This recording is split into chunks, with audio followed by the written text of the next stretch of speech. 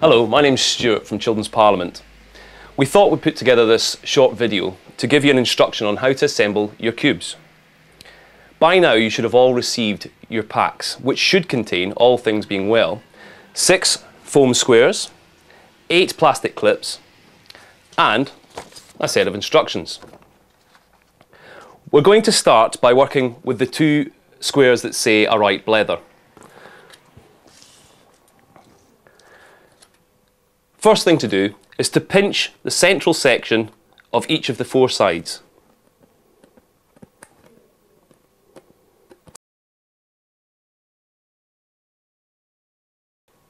We can then start installing our clips, making sure that the clip can bend down at 90 degrees. The clips should just slide into place, trying to keep them as central as possible, but don't worry if they're not. You can adjust left and right should you need to. Complete this operation for all 4 sides of the cube.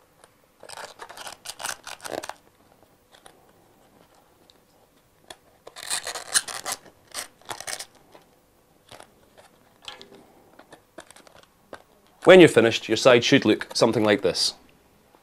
We're now going to repeat that stage for your other foam square. Remembering to pinch the central section and sliding your clips into place.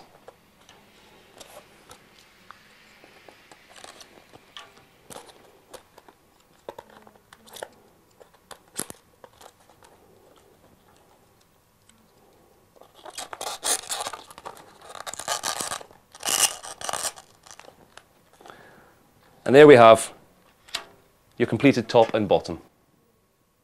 The next stage is to attach the sides of your cube, making sure that your text runs at right angles to the text on the top of the cube. So one at a time, again pinching the central area.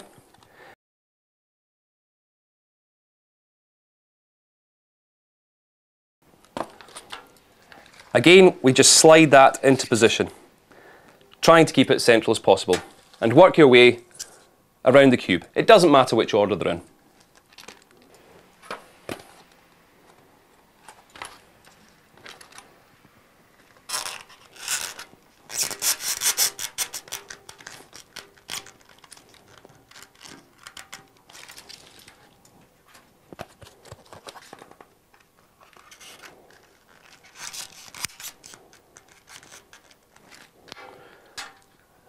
At this point, you should be left with a cross shape. Take your other right blether section and working one side at a time. Same technique, pinching and sliding the clips into position. Working your way around. This part is a little tricky, so take your time, persevere. It gets easier as you go through.